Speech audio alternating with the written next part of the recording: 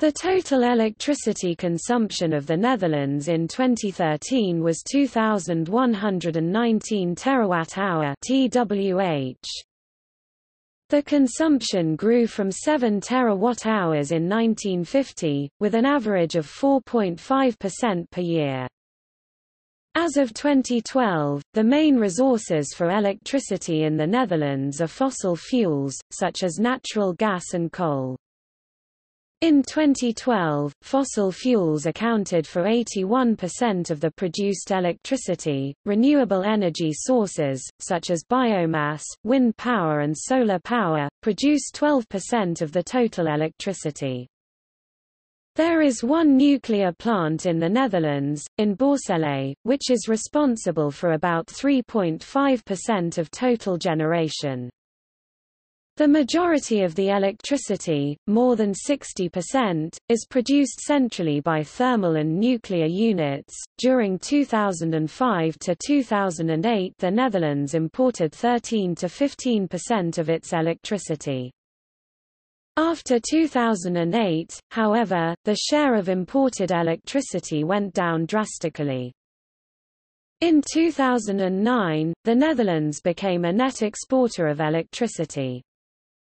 Then, in 2011, the import balance increased again sharply. This development continued in 2012 and 2013. From 56.1 petajoule in 2010, to almost twice the amount in 2015 to 110.7 petajoules. The cause of the increase in electricity imports has to do with the development of energy prices. The natural gas price rose sharply in 2011 and 2012, the price of coal rose again in 2011, but fell sharply in 2012 and 2013. Additionally, the supply of cheap electricity in neighboring countries rose relatively strongly, which made imports more attractive. Before 1998, utilities were allowed to own an electricity network and sell the electricity at the same time. This gave companies that owned the network unfair advantages over companies that were only active in the retail of electricity. Therefore, in 1998, the electricity sector in the Netherlands was restructured with the introduction of the Electricity Act. This act demanded the decoupling between utilities and electricity supply. Generation and retail of electricity in the Netherlands were liberalized. However, the transmission and distribution were and are still centralized and operated by the system operator and the utilities. The system operator and utilities have a monopoly position in the energy market. Therefore, to guarantee the rights of consumers and businesses in the electricity sector, these parties have to be regulated. To accomplish this, in 2013 the Authority for Consumers and Markets was founded. The system operator, TenneT, is the only stakeholder responsible for managing the high-voltage grid between a voltage of 110 kV to 380 kV in the Netherlands. There are 7 utility companies that own the regional energy grids: Kogas Infra en Beheer BV, Induries BV, Enexis BV, Leander NV, Stedin BV and Westland Infra Netbeheer BV.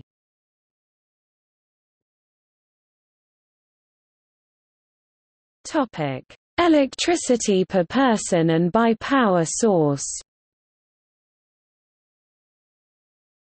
In 2008, the Netherlands consumed electricity in average 7,463 kWh person, that was equal to EU15 average EU15 7,409 kWh person. In 2014, this 6,713 kWh person, which is a decrease of 10% compared to 2008.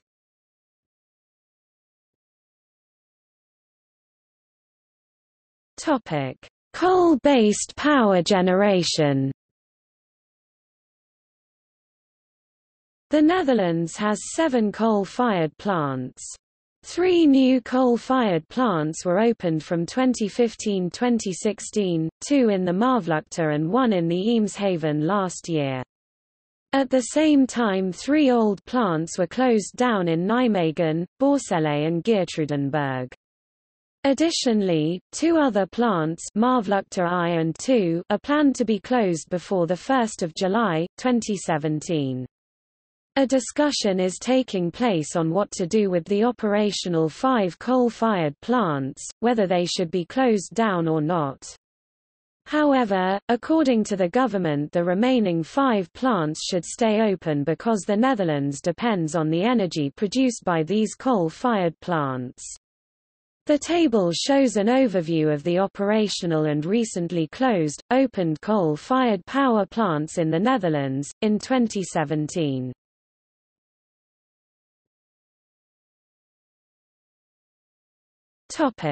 Use. According to IEA, the electricity use gross production plus imports, exports, transmission, distribution losses in 2008 in the Netherlands was 119 terawatt-hours. In 2014, the electricity use decreased to 113 terawatt-hours. The electricity generated by wind energy increased from 1990 to 2013 by an average of 19% per year to 2,713 megawatts. In 2013, wind energy generates 9% of the total electricity power in the Netherlands, compared to the 3.9% in 2009. The wind capacity installed at end 2010 will, in a normal wind year, produces 4.1% of the total electricity, while the equivalent value for Germany is 9.4%, Portugal 14%, and Denmark 39% in 2014. The Netherlands has 3 connections with Germany and 2 with Belgium, both alternating current power lines. Additionally, it has direct current (HVDC) submarine power cables to Norway since 2008, the 700 MW Norne cable, and one with England since 2011, a 1000 MW Britned cable. In the near future, a further internationalization of the electricity market is expected. TenneT aims to connect with Denmark, which would be a 700 MW cable. Possibilities to connect wind farms to this cable are being looked into. In addition, a 4th connection with Germany is being realized.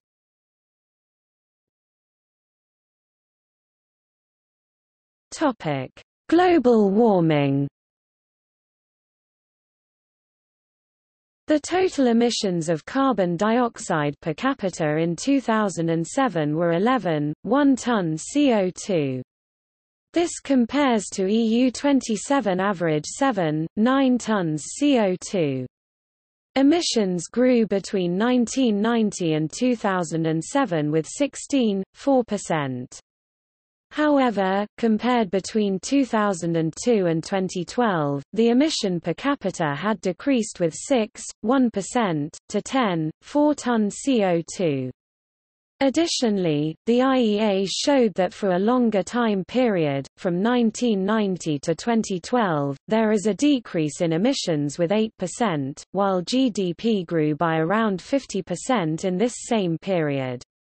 Emissions per capita in the OECD countries exceeded the Netherlands only in Czech Republic 11.8, Finland 12.2, Canada 17.4, Australia 18.8, USA 19.1 and Luxembourg 22.4.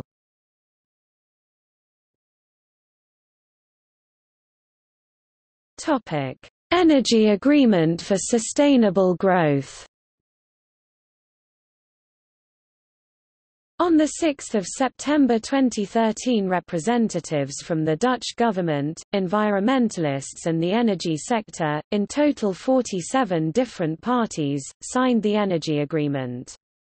This agreement contains plans for investing in energy conservation and renewable energy generation. It will deliver tens of thousands of new jobs, improve industry competitiveness and increase exports. Additionally, the stakeholders agreed that 16% of the energy in 2023 should be generated by renewable energy. 5 coal-fired plants, which were built in the 80s, should be closed in 2016 and 2017. The other remaining 5 coal-fired plants would remain open and are used for co-firing of biomass, a €4 billion measure, which would contribute 1–2% of the total production of renewable energy. This agreement was a major breakthrough in the debate about climate change in the Netherlands, because it not only provided a clear set of policies for sustainable growth, but was also supported by the main stakeholders.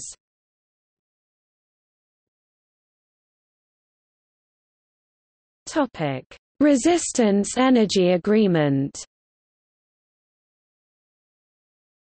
However, not everybody supported the energy agreement. Urgenda, an environmental organization, did not sign the agreement.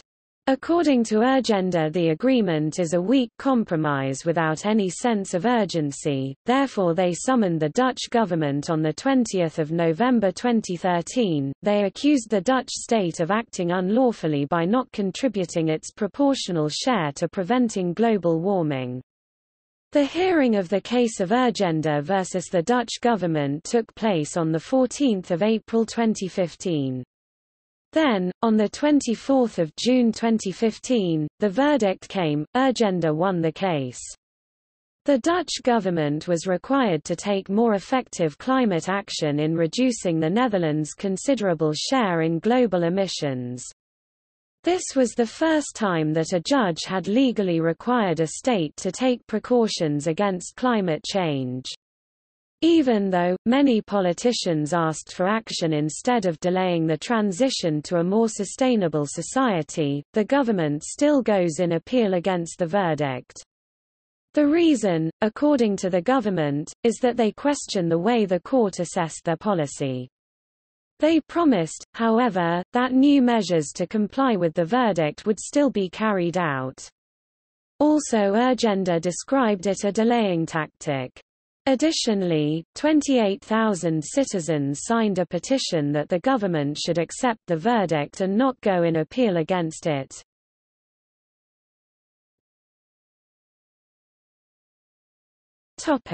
Debate about closure of coal-firing plants.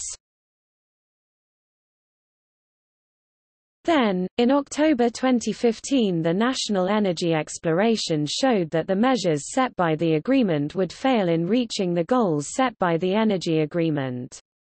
Many politicians lost their confidence in the agreement and demanded an additional set of measures. In December 2015, the majority of the Dutch House of Representatives voted that all Dutch coal-firing plants should be closed in the nearby future. A policy contradiction was created. Closing the additional coal-firing plants would simultaneously go against the energy agreement, because it would make the co-firing of biomass impossible. Additionally, 3 new coal plants were just finished and costed €1.5 billion each. However, the politicians suggested to use the subsidies for co-firing biomass as compensation to close the new coal-firing plants.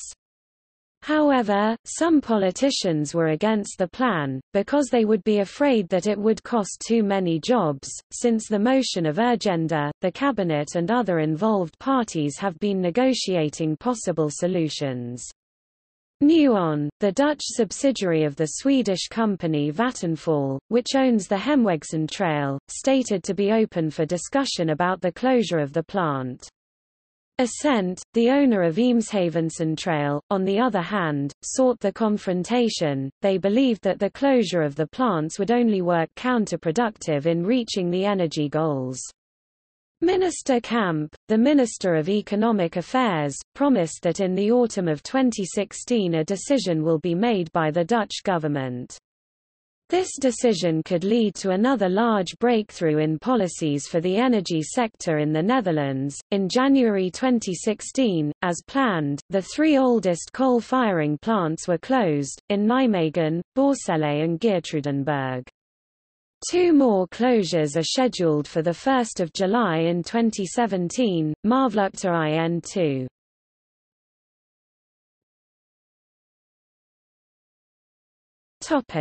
Current status energy agreement debate. In the end of January, 2017, Minister Kamp sent a letter to the Dutch House of Representatives, that no decision will be made by this cabinet on the closure of the remaining 5 coal plants. Instead of a concrete plan, the minister sent a study to the lower house, which he had carried out by the German research agency Frontier Economics, as well as the final advice of the individual members of the advisory group with whom the minister had been constantly consulted on this matter. These include VNO-NCW, FNV, environmental organizations and the VEMW. They did not agree on a common position, and hence the difficult issue of the coal-fired power stations will be passed over the elections, which took place 15 March, 2017.